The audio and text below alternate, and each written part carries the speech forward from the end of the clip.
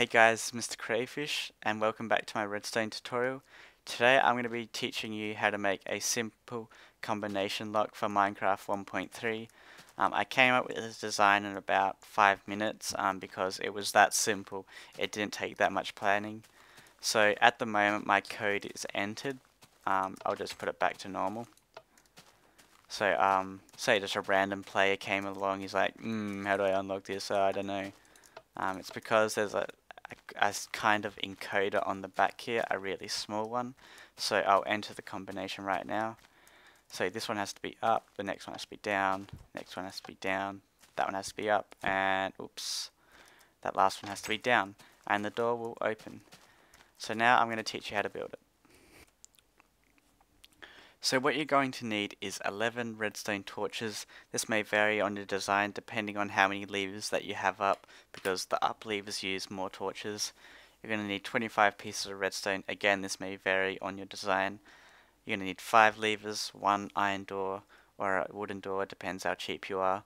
And you're going to need 64 block of your choice. I've just got 2 stacks here because I'm going to be decorating, but if you are doing this normally, just have an extra thing just in case you need to patch up any blocks and that stuff.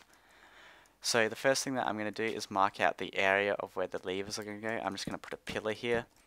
So the wall of levers has to be 9 by 2 high. So we're going to go 1, 2, 3, 4, 5, 6, 7, 8, 9, and then we're going to make it 2 high. So we're going to go back right to the start there on the second level. Now we're going to place not redstone torches, we're going to place levers every second block. So I'm going to place one there, then leave a space, and then place it again, leave a space, place it again, and do that to the end. Now I'm just going to finish off the decorating right here. Oh.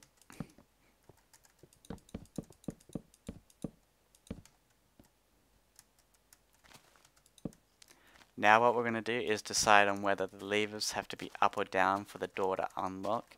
So if we go to the back here, the lever is right in front of me behind that block there. So we're going to place, for the lever to be up for the door to unlock, we're going to place a redstone torch there and then place a block under it.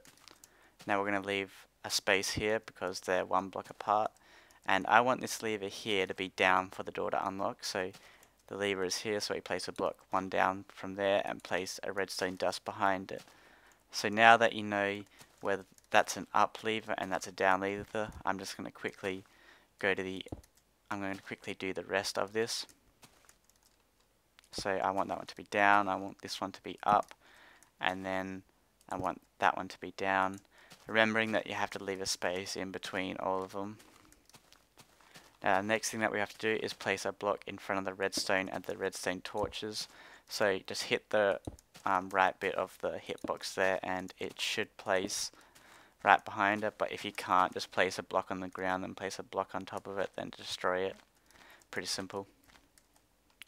Now we're going to place redstone torches facing in the direction of the enchantment table there on this side. So we're going to place one there, there, there, there, and the last one there.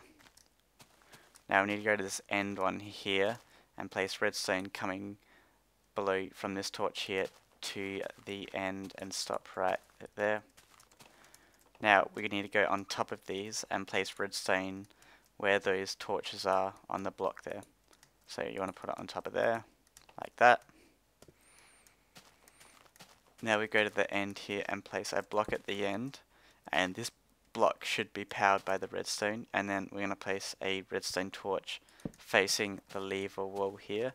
Again, this may vary on your design, so if your door was like over in more that direction there, I would put like a lever here, then start the redstone coming out, but make sure it's always powered, don't invert it after that. So we're just going to dig a hole here so the redstone wire is hidden from the door. I'm going to put that there. And now this redstone here is powering that block, so I'm going to be putting my door right there. And let's just decorate this right now.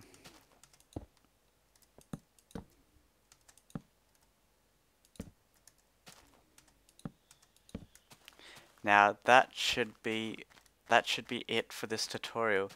So now if I enter my code, you can tell by the back, this one has to be up, this has to be down, down, up, down. So let's go to the front. So that's up, this has to be down, down, up, down, and the door is open.